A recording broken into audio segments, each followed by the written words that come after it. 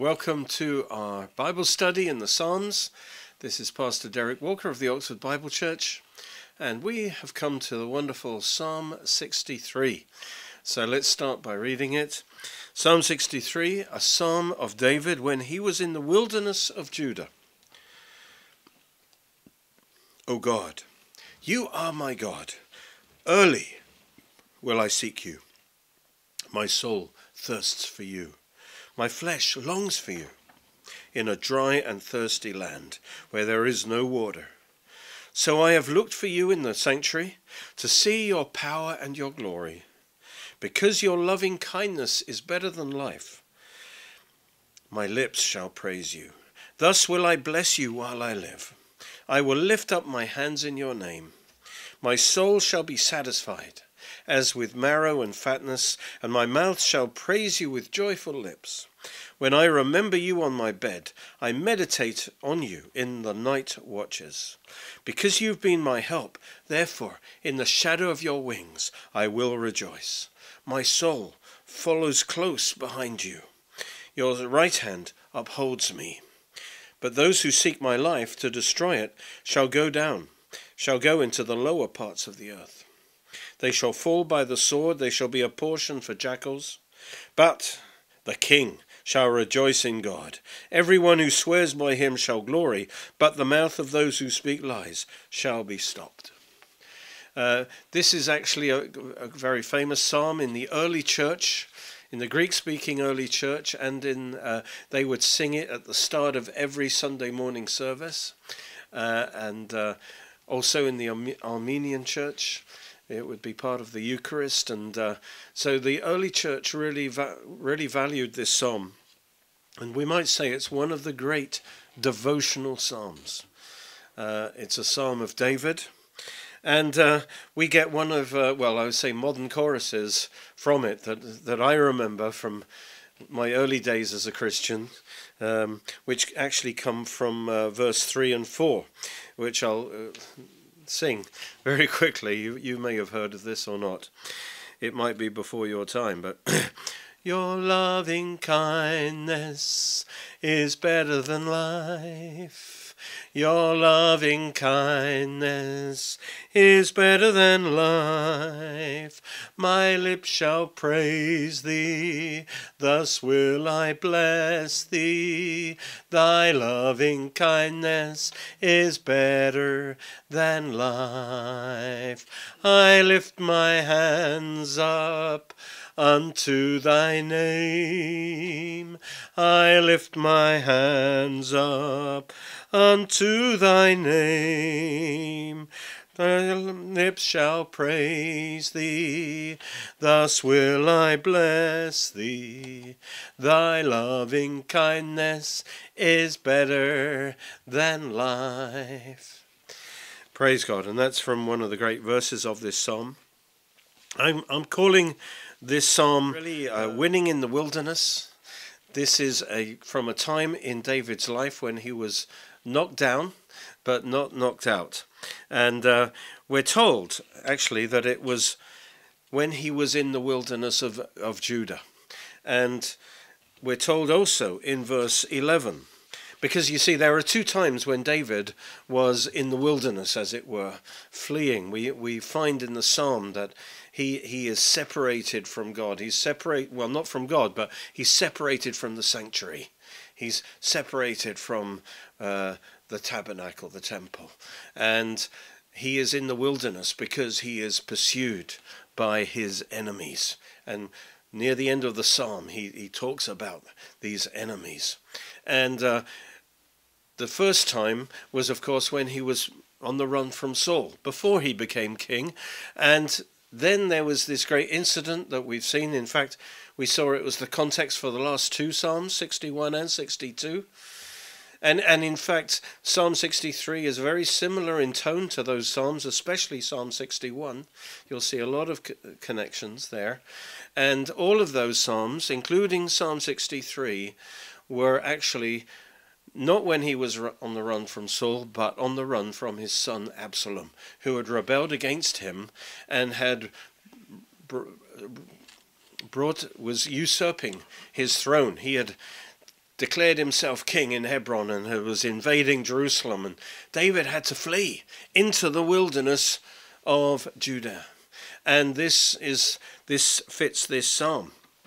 And in particular, we know that it's this one because in verse 11, I believe it is, he says, but the king shall rejoice in God. The psalm only makes sense if the king, he's talking about himself, David. And so he is already king, all right? He wouldn't have said that if he was still, although he'd been anointed by Samuel. When Saul was fleeing, was chasing him, David was not king.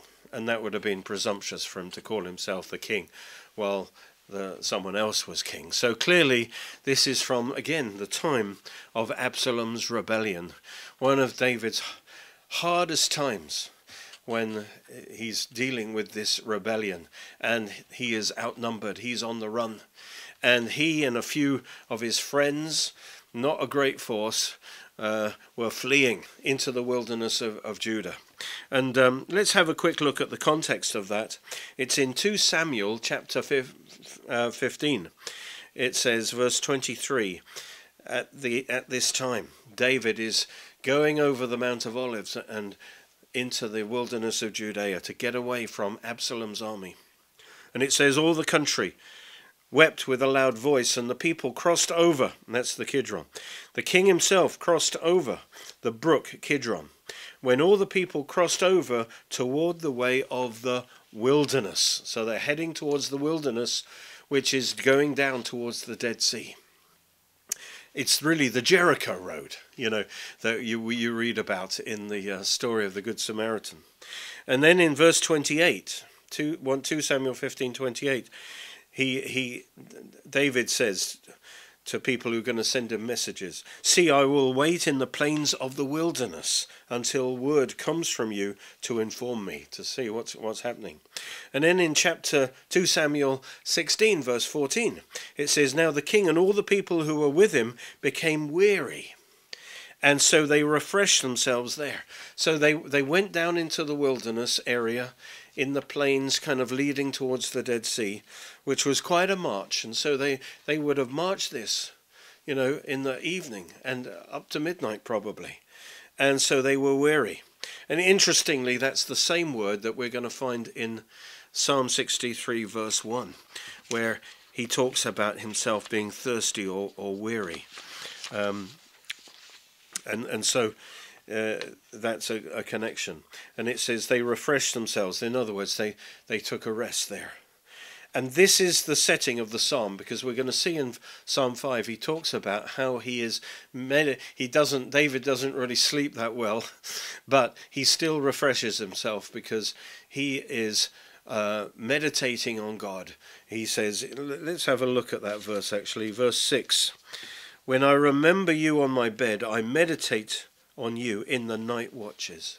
This is a military word. It's through the watches of the night when different people would have taken turns to be on the watch if there is an enemy. And David and his men had to look out for the enemy possibly approaching in the night. And so during these night watches, while they were watching out, David actually couldn't really sleep, but he was meditating on God through the night. And this psalm actually is very much set, as we will see, in a time of trial. He is on the run from his son. This is one of the low points of his life. And he is in the wilderness. And him being in the wilderness is physical location, but it also describes, emotionally how he would have felt in this situation, his kingdom being taken from him, most of his people turning against him, and he would have really felt like he was in the wilderness. That's, people talk about a wilderness experience, and it's the hard times when we go through life when it seems like nothing in life really is giving us much joy. It's hard, and this is the time when we really have to turn to God and find our satisfaction in him. And this is what David does. He is in the wilderness physically, but also he's going through a wilderness experience. But he shows us in this psalm the true devotion to God, turning to God, how to turn to God in the midst of such a trial. And through turning to God, he receives God's strength and God's satisfaction. And he comes into great confidence that God's going to give him the victory. God's going to vindicate him because all these enemies were slandering him.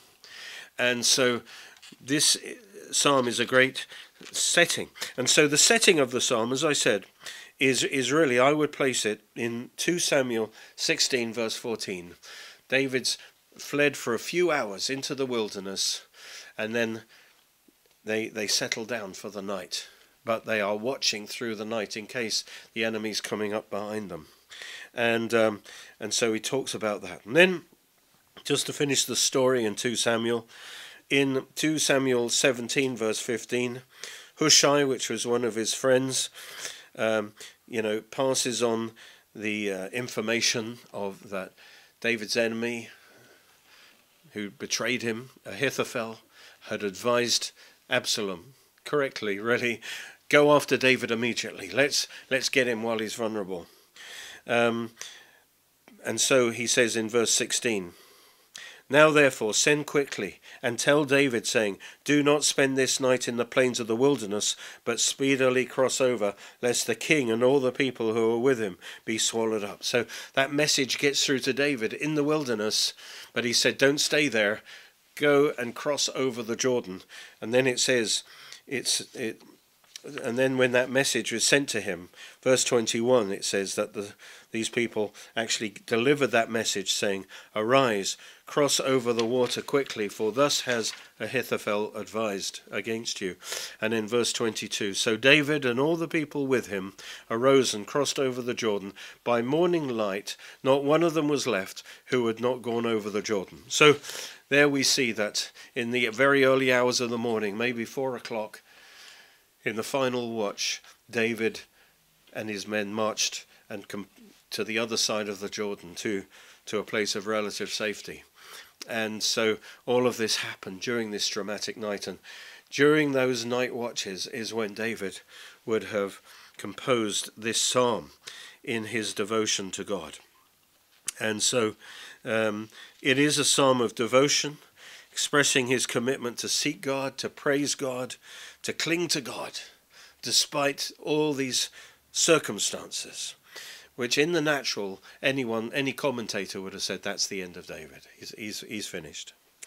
And so we see that in the psalm, towards the end of the psalm, we see his enemies who had slandered him. David is expecting a fight. He knows it's going to come to a battle because he talks about a sword in verse that his enemies are going to die by the sword in verse 10. And these enemies seek his life. That's in verse 9. And he's also confident that his victory will lead to him being restored as the king. And he will again rejoice as king. And that's in verse 11. So it fits this situation again in the time when he is fleeing from Absalom. And it reveals how it gives us a psalm that we can pray when we are in a wilderness, when it seems that the natural provisions of joy of life are not satisfying us, and it should sharpen our appetite for, as believers, for God, to find our satisfaction in God. And so his deepest desire was for God. He had a wonderful spiritual hunger and thirst. And so let's look at, first of all, the first two verses, which I've entitled David's longing for God. His longing for God. And verse 1 is first part of verse 1 has two parts that are absolutely essential. How he starts by saying, "O God, you are my God." Notice, he knows God as his God. He has a covenant relationship with God, and he is laying hold of his covenant relationship with God. He is declaring his covenant relationship with God. You are my God. And he says, early will I seek you. And many translations say this is, earnestly will I seek you. Because in a way, if you seek God early in the day, that's a sign that he's your first priority. And the two words connect together. It's really the word for seek that is related to the word for dawn. It's an unusual word that's related to dawn, so it implies an earnest seeking of God, like when you would get up at dawn to seek God. And that shows that God is his first priority, and it is a very good example here to, seek God early. If you're really seeking God, have time of morning prayer before you go to anything else. Make God your first priority. And then it says, if you'll seek God first, all these other things will be added to you. And so I want you to notice that there are two things here that really is the foundation for the rest of the psalm. The rest of the psalm is really a development of this foundation here, which I would say is a twofold foundation. First of all, the only reason David can pray the way that he can pray in this psalm is that he knows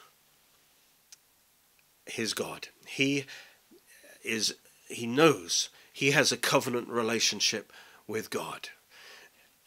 God is his God. And so that's the first thing we need to know as a foundation, that God is our God.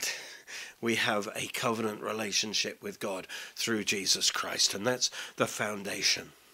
And secondly, we need to cultivate our closeness with God, our fellowship with God.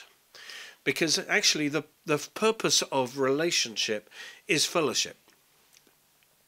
The reason why God has made a new covenant relationship with us is that so we can enjoy him and he can enjoy us forever.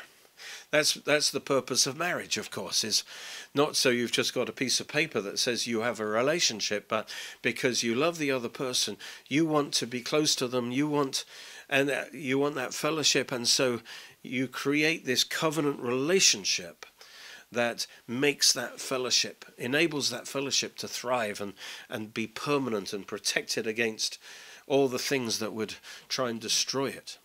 And so he has this covenant relationship with God. He affirms that, you are my God. And secondly, he says, earnestly, will I seek you. In other words, I want to know you more. I want to get closer to you, oh God. And so that's what we need to do. And that's what's happening in this psalm. David is turning to God in this situation and seeking God, wanting to get close to God. He wants to get God's wisdom and help, but most of all, he just wants more of God. He wants to be close to God. And that's the foundation really for the rest of the psalm. And then he describes his spiritual thirst. Of course, he's in the wilderness where there isn't much water, much food or provisions. At this point, they had to flee in panic. They wouldn't have been able to bring much with them. But more than his physical thirst is his spiritual thirst for God. Notice he says, verse 1, the second part, my soul thirsts for you. My flesh longs for you. In other words, he has a desire for God himself. You see, he's seeking God. He's not seeking things. He's seeking God himself. And often when we go through wilderness situations, in a way, God uses them in his plan, because often we find our satisfaction in things and we don't think of God. And when we're in a really hard situation, those natural satisfactions aren't working for us. And so the only answer really is to try and to seek God and find our satisfaction in God. And that's what David is doing. He always had this heart for God, of course. He was a man seeking after God's heart. But the wilderness, as it were, sharpens your appetite. And so notice, he seeks you. He seeks God. My soul thirsts for you. You see, for the living God, because God is life.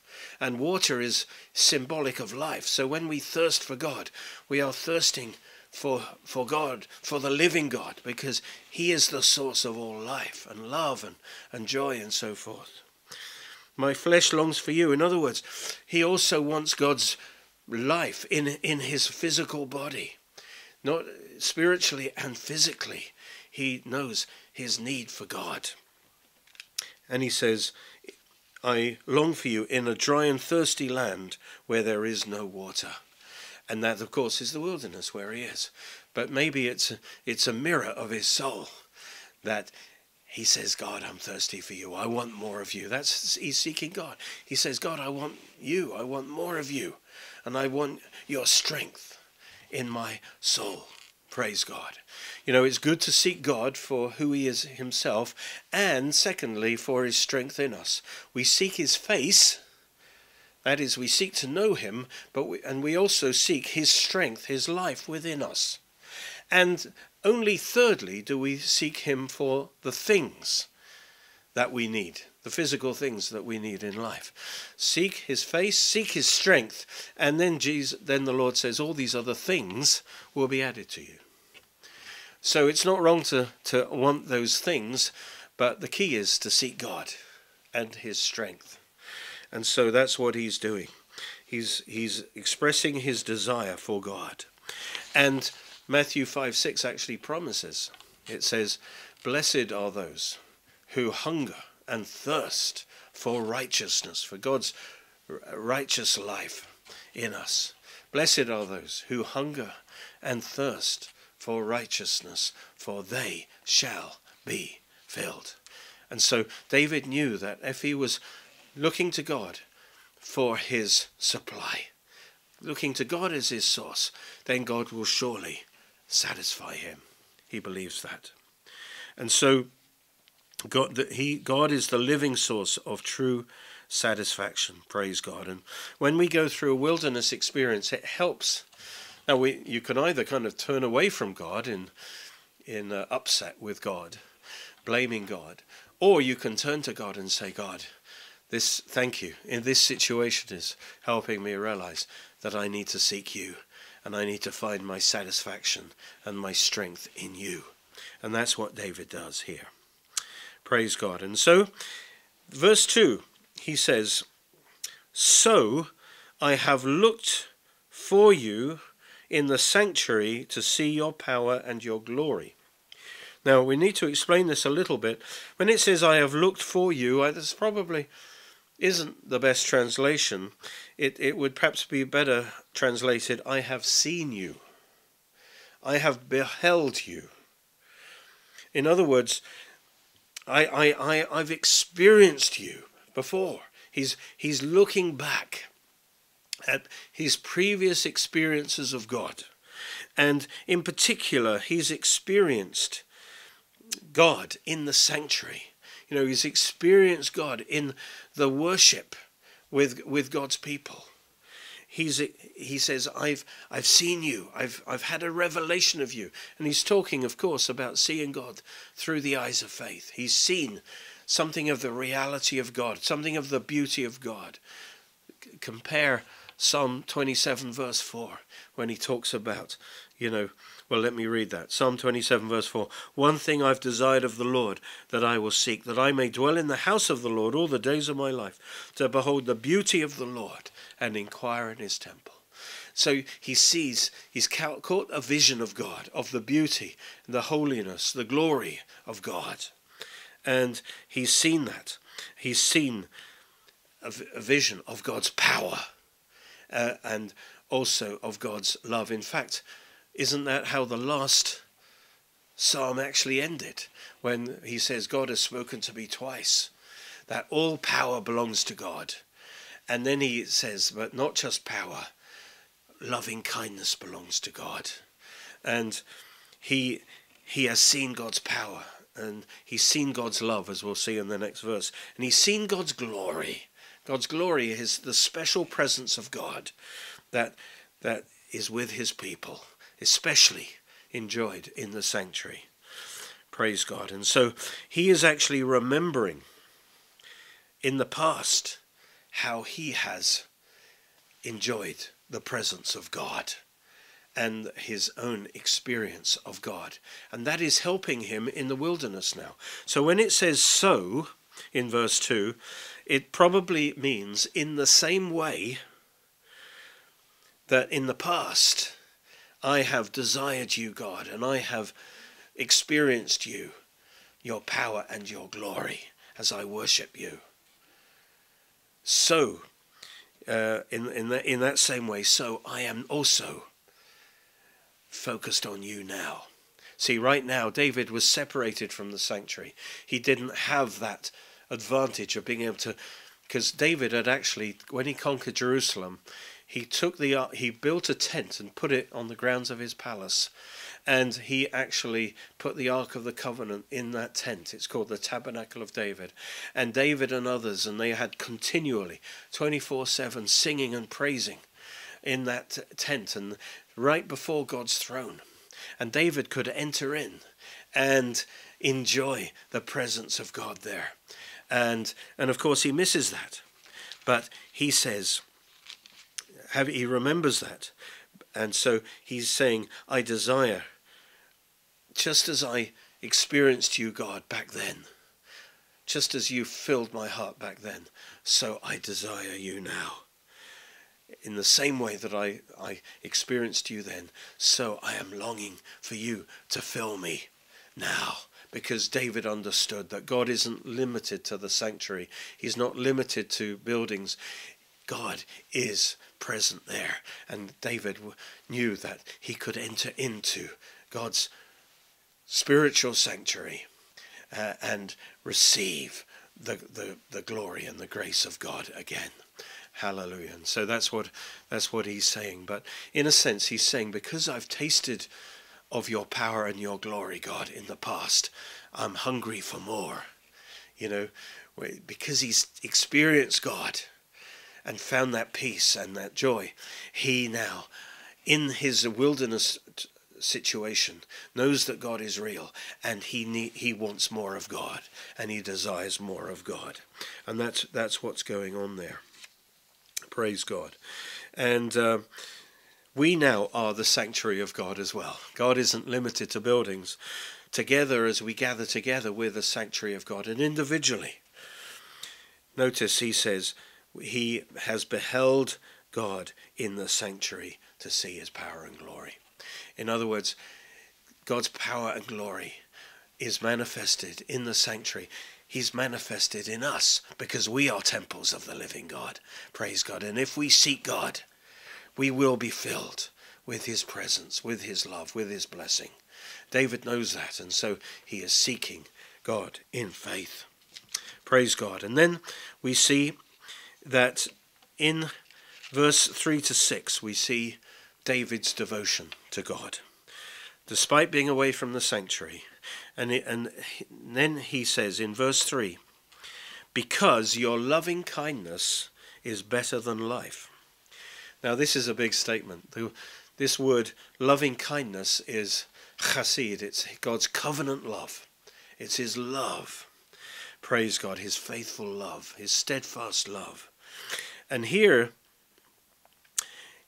this word because links to the previous verse and what comes next. But one thing is, he's just been talking about he is thirsting for God. Why is he thirsting for God? Verse 1 and 2, he's thirsting for God. Why is he thirsting for God? Verse 3, because your loving kindness is better than life. He says, I know you're a God who is full of love. And we are drawn to love. And that his loving kindness is better than life. In other words, his loving kindness is more valuable than life and all that life can offer. You know, the most valuable thing we have is life. We would do almost anything to hold on to life. And it represents life and everything that this natural life can offer us, all its joys and whatever.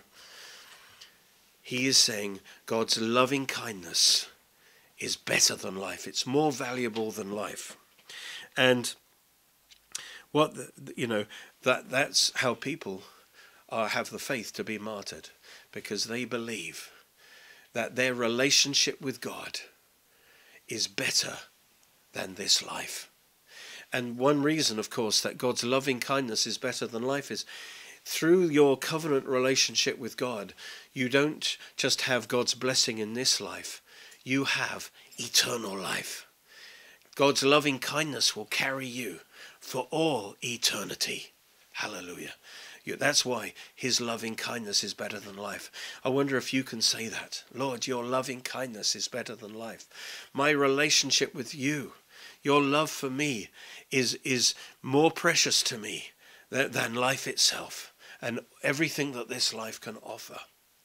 And that's why, because he valued God's love above everything else for him, that's why his heart pursued God. You see, the Bible says that where your treasure is, there your heart will be also. In other words, that which you desire, that which you value most highly, is what your heart will pursue.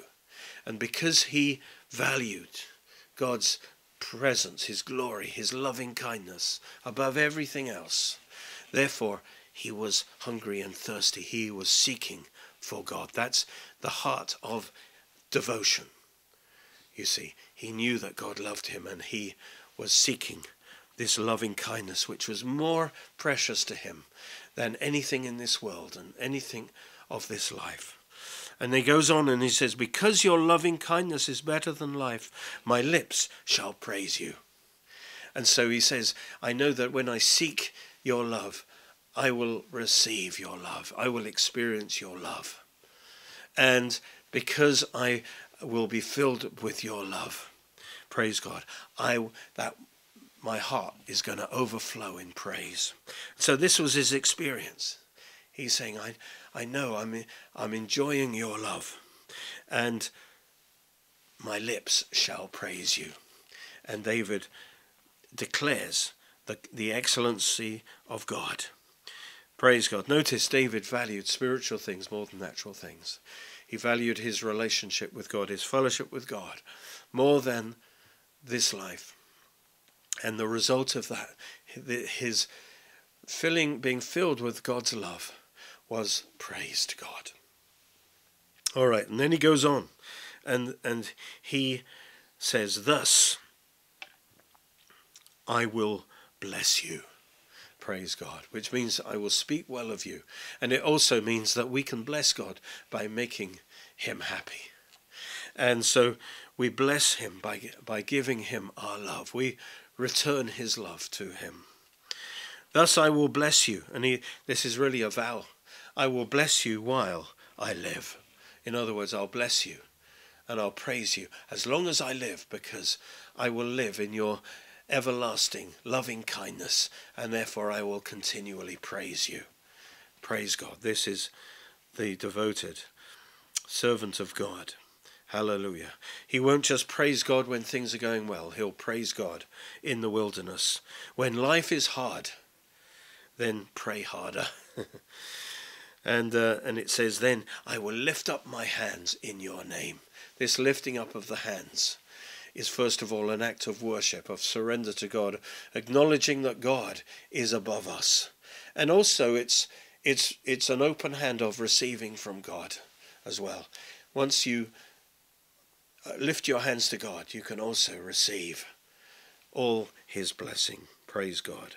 And so that's in 1 Timothy 2:8 as well. We are commanded to lift up our hands in worship and supplication to God.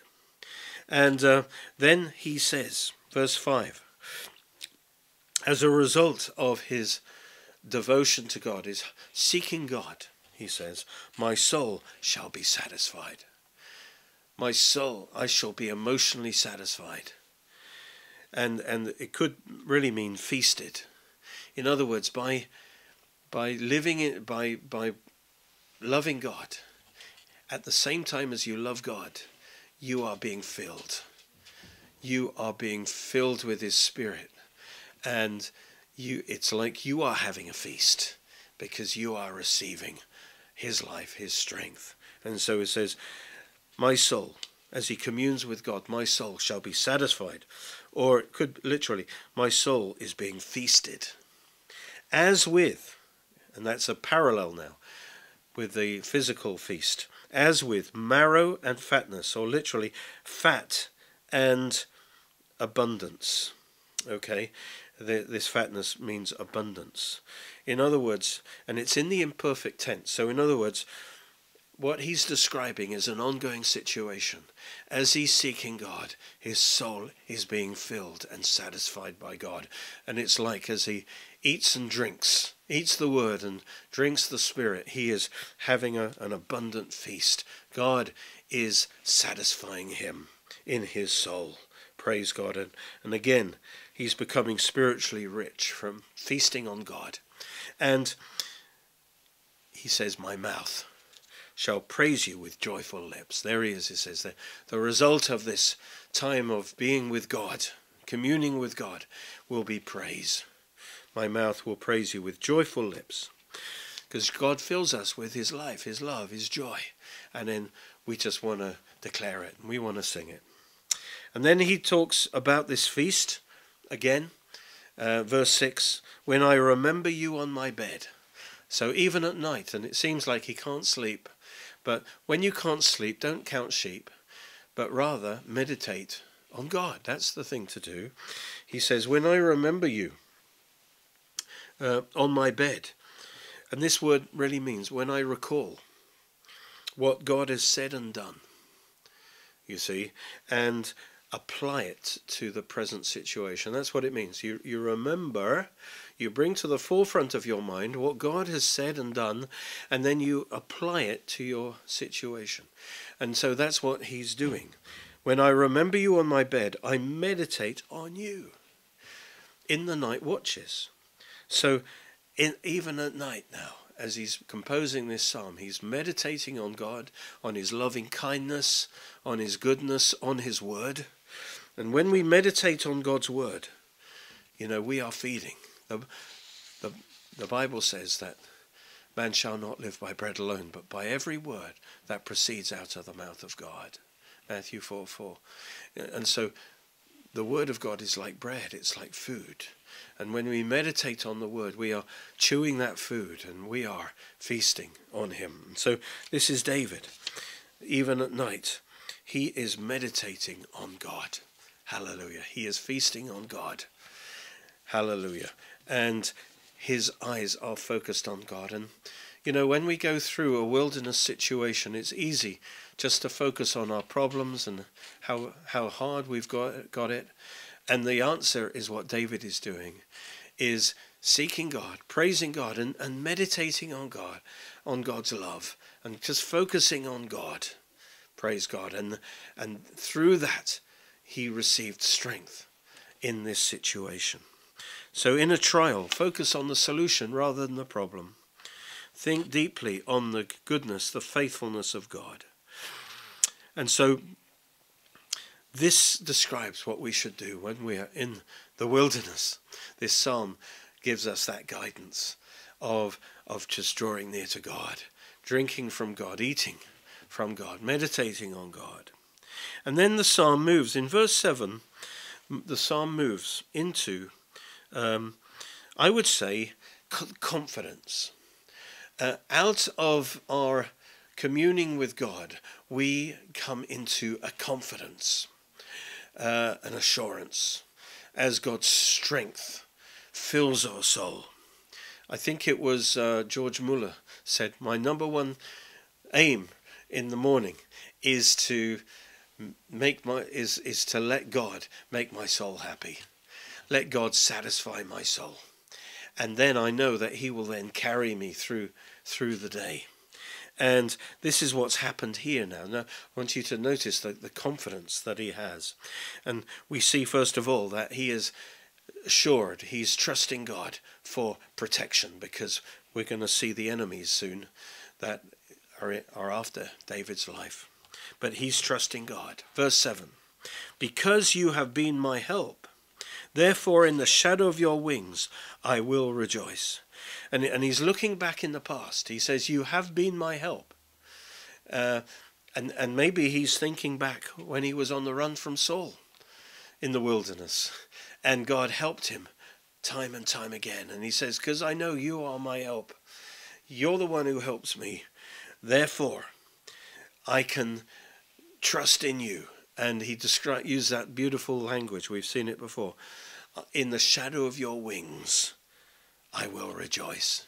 And what an assurance that is, that he feels so safe. Even though these enemies are after him, he feels so safe under the shadow of God's wings that all he does is rejoice. He's confident that God protects him. So he's trusting in God's protection. This, of course, the shadow of the wings describes possibly like a baby bird under the covering of the mother's wings. It also describes the borders of a garment. So it's kind of like the idea that we can come under God's garment of protection. And probably most of all, because there's a big emphasis on the tabernacle, the sanctuary. In fact, there's a similar verse in Psalm 61, verse 4, which is just previous to this, same setting. He says, I will abide in your tabernacle forever. I will trust in the shelter of your wings. And notice, and many commentators relate this now to the Ark of the Covenant, because above the Ark of the Covenant, the throne of God, the mercy seat where the blood was applied, there were two cherubim whose wings covered over that. And they, as it were, represented the covering presence, protecting presence of God. And so he's thinking in the tent, in the sanctuary, in the Holy of Holies, in the secret place, when we come to his throne of grace, because of the blood that has been shed, we come under the covering of his wings, and we can commune with him under his protection. And that, I believe, is David is understanding the spiritual significance of the items of the furniture, particularly the Ark of the Covenant, that when he comes into God's presence, loving God, trusting God, he comes under the shadow of God's wings, and he feels so safe in that place of communion with God, in the secret place, that he can just rejoice. Praise God. And then we see his dedication here. Verse 8 is a wonderful verse that shows his dedication. It says, my soul follows close behind you. A better translation probably is, my soul follows hard after you.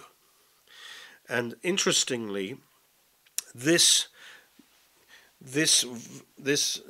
word, follows close behind or follows hard after, is the same word in Genesis 2:24, where it says a man should cleave to his wife. So a better translation again, I think, would be, my soul cleaves to you, or clings to you, holds on to you in loyalty. This describes David's heart. He's clinging on to God. He's holding on to God. And it also describes a hot pursuit. This word contains two things. One is the idea of closeness, and the other is a hot pursuit. In other words, David is hotly pursuing God. He wants to cleave to God. He wants to cling to God. He's doing everything in his power to lay hold of God, like perhaps a man hotly pursuing a woman, to cleave to her because he wants to be with her. This is what the word means. It also was used of Ruth in Ruth 1:14, when she clung to Naomi in loyalty and says, wherever you go, I'll go. Your God will be my God, and so on. And that's the same word, to cleave, to cling to. I join myself to you. This was David's heart attitude.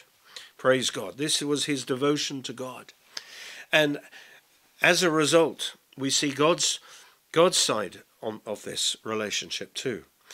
It is God so David is devoted to God, but God is also devoted to David. Notice, he says, your right hand, that's the strong hand. Your right hand upholds me. So as David is clinging to God, God's hand is strengthening, sustaining, upholding David. And so we have this interplay here. We could say when we dedicate ourselves to God, God's Spirit consecrates us.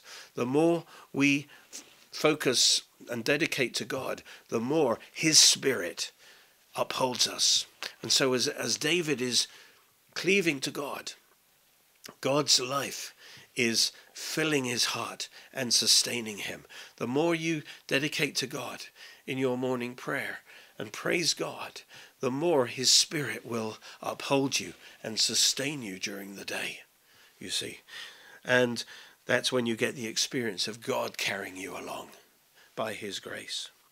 And so you could think of it like this, that with our hand of faith, we cling to God. We lay hold of God. And when we reach out to God with our hand of faith, God reaches down with his hand of grace and lays hold of us. And his grip on us is stronger than our grip on him. Praise God. Even when our grip gets a bit weak, he will carry us through. And so we can read it both ways round. You know, my soul clings to you, God, but it's God who makes it possible, because it's God's right hand who empowers us and makes it possible for us even to cling to God, but also his power sustains us and enables us to do what we need to do. And David's in this hard situation, and he knows he needs God's strength to see him through it. So he's clinging to God, and he knows that God's hand will be upon him and bring him through this situation to victory. All right, wonderful verse. And then we see in the last 3 verses David's confident expectation of victory over his enemies and vindication from their slanders that God had finished with David. And he is confident that his enemies will fail and be publicly exposed. And as we read on, we're going to see that these are not just David's enemies, they're the enemies of God. And that becomes clear. First of all, verse 9, his enemies are doomed. But those who seek my life, and that's what was happening, they were out to kill David. Those who seek my life to destroy it, it says, shall go into the lower parts of the earth. The lower parts of the earth is talking about that they'll die, but also after the body has died, the souls will go down into a place called Sheol or Hades. And where this is before the cross, even believers went down under the earth, but now after the cross, believers go to heaven. But back in Old Testament times, they would all go down into Hades, but the unbelievers would go to the lower parts of the earth. You see, because if you read Luke 16:23 particularly, it talks about how a believer dying and an unbeliever dying. The unbeliever went to a place called torments. The believer went to a place called Abraham's bosom.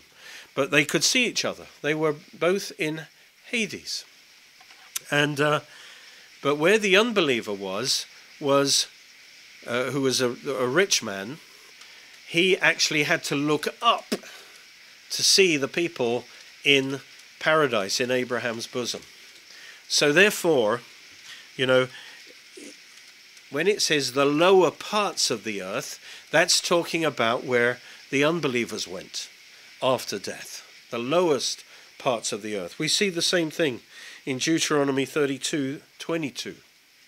Deuteronomy 32:22, it says, for a fire is kindled in my anger, says God, and shall burn to the lowest hell.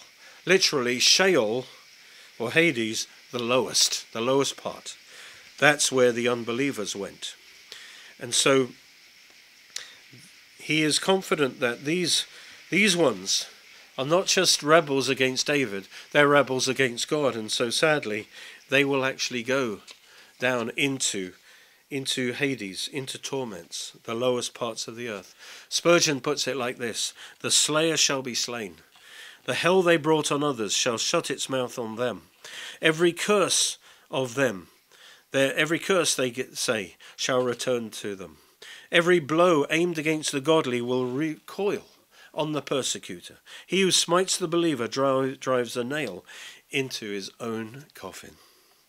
So that's the enemies of God are doomed. Secondly, the enemies of God will be defeated and devoured. Verse 10, they shall fall. But actually in the Hebrew, this is a much more dramatic statement. He says, they shall fall by the sword. But more literally it is, their blood will be poured out. They will be poured out, or their blood will be poured out by the sword, by the hand of the sword. That's what it says literally. In other words, David knows there's a battle coming, but he knows that God is with him. Who can be against him? And we know what happened. I think it's in 2 Samuel 18. You can read about it, that 20,000 of this Absalom's army were killed in this battle. And indeed this happened. Their enemy was defeated because God was with David. And then it says, they shall be a portion or a prey for jackals. Now this is the most dishonorable death possible. He's saying they won't have the honor of being buried, but instead they will be eaten by scavenging animals like jackals, wild dogs. And that's the most dishonorable death you could have. You know, that happened to Jezebel, didn't it?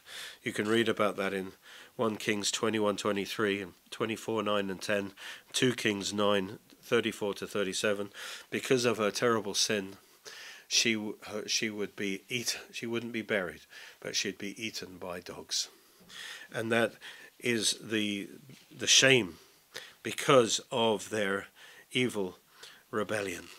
And so we see they're not just the enemies of David, but they're the enemies of God.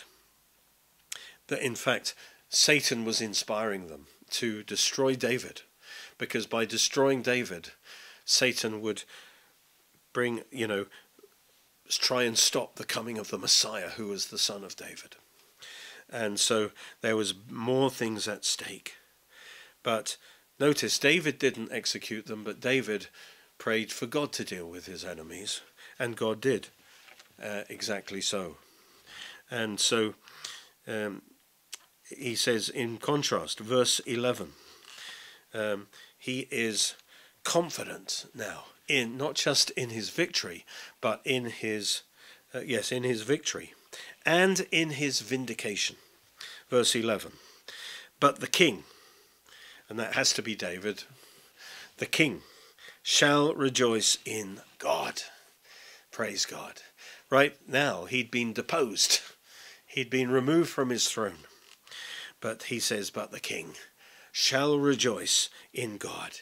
He is looking forward to the time of his triumph, when he will be vindicated, when everyone will see that actually God is with David, and God is not with his enemies, and all that the enemies had said against them was false. He will be victorious and he will be vindicated. The king shall rejoice in God. And it's just interesting here that through his worship of God, one of the things that true worship will bring about is the reaffirmation and the restoration of David's identity and calling as king. Sometimes in the wilderness we can think, well, we've lost God's calling on our life, God's purpose for our life. We've somehow lost it. It's gone. But God doesn't, his calling, he doesn't take back his callings. And through worshipping God in this psalm, David is able to declare himself, I am the king. Even though I've been disposed, as far God has made me the king, I am the king. And his confidence, his sense of belonging to God and being called by God is restored to him. He has that confidence. And he is sure that he will not fail, that he will rejoice in triumph, because God put him on the throne. And for Absalom to overthrow David from his throne, he would also have to overthrow God from his throne, which is impossible. And so David knew he was assured of his identity, of his calling as God's chosen king. Praise God. When you worship God, he will affirm whatever calling you have in your life. You will have that confidence that no force of darkness can destroy that. Praise God. And then he finishes again by declaring the vindication. Again, he compares the believers with the unbelievers. David is those who join with David were the ones who were loyal to God. Those who joined with Absalom in his rebellion, they were the ones who were, disloyal to God. And David contrasts them. Of course, there's always a chance to repent. While there's life, there's hope. But this is nevertheless true. He says, everyone who swears by him, who swears by God. And what this means is, if you swear by God, it means when you swear by God, you are declaring your loyalty to God. It's really a way of describing a believer. Someone who swears by God, someone who honors God's authority and respects God's authority, who commits to God. And like in the court, you swear by God, you are committed to telling the truth. And so these believers are those who live by the truth, speak the truth. He says, the Amplified says it this way, everyone who swears by him, that is everyone who binds himself by God's authority, acknowledging his supremacy and devoting himself to his glory and service alone. So it describes a true believer. Everyone who swears by God shall glory. Isn't that a great promise? Everyone who swears by God will have the glory of God in their life and will be able to glorify God forever. It describes, really, in a way, they will have the victory and they will glory in God's blessing forever. But, on the other hand, he says, the mouth of those who speak lies shall be stopped. And again, this describes those who have embraced Absalom's propaganda, his lies. And ultimately, this has a bigger application, but the mouth of those who speak lies shall be stopped. Their mouths will be closed. Notice David experienced much slander against him. But he says, eventually God's going to vindicate me, and every mouth will be closed. But David's victory will demonstrate that they have bought into a lie. And in life, this happens in a bigger way. We'll say in a second. But their mouth is stopped one way. Either events in life will prove that they're wrong and they'll have to shut up, or their mouth will be stopped by their going to hell, by their life ending, where God will restrain them from sinning with their mouth forever. And so it's saying here, the God of truth triumphs over the liars and their God, who is the God, Satan, of course. Notice David didn't rejoice in the destruction of his enemies, but he rejoiced in God. By the way, in the story, if you read it, there's an example of this verse in Shimei, who cursed David as he fled. But later, after the victory, he had to beg for David's forgiveness because God had shown himself strong on David's behalf. David was vindicated. And so this is expressing David's confidence in his victory and his vindication. And notice the enemies of David are not just his enemies, but they're the enemies of God. They are rebels because they have rejected God's word and God's authority. And of course, my final comment would simply be this. This can also be read as a psalm about the greater than David, a psalm of Christ. We could read this as a psalm that Jesus Christ himself would have prayed as he was going through trials and tribulations. And this psalm would reveal Jesus' devotion to his Father God, and how much he clung unto God and trusted God to vindicate him and give him the victory. And you could read it, or we won't go through it, but you could read it for yourself, and you could see that this psalm is perfectly fulfilled by Jesus. You can easily see, so that when it says in verse 11, the king shall rejoice in God, we could see that as Jesus declaring himself as the king, and he's declaring his final triumph. Praise God. And he speaks over his people and says, everyone who swears by him, who is loyal to God, shall glory. But the mouth of those who speak lies, those who embrace the lie of Satan, shall be stopped. You know, ultimately the spiritual warfare goes down to this. Satan, Lucifer in heaven, originated the lie that we shouldn't follow God, we shouldn't worship God, that we are not created by God, and we don't owe God anything. And Satan's lie that we can be our own gods. And those who embrace the lie of Satan follow him in his rebellion against God. And this verse basically says, at the end of the psalm, it says, they will all go into the lower parts of the earth, and ultimately into the lake of fire.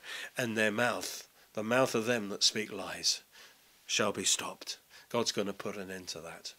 But those who embrace the king, those who join with the king, shall glory along with the king in eternal life. If you join yourself to Jesus, praise God, he will carry you through eternal life. You will rejoice and glory with him. That's what the last verse says. All right, well, God bless you. We've now completed Psalm 63, a wonderful psalm of devotion and confidence before God, sung in a time of being in the wilderness.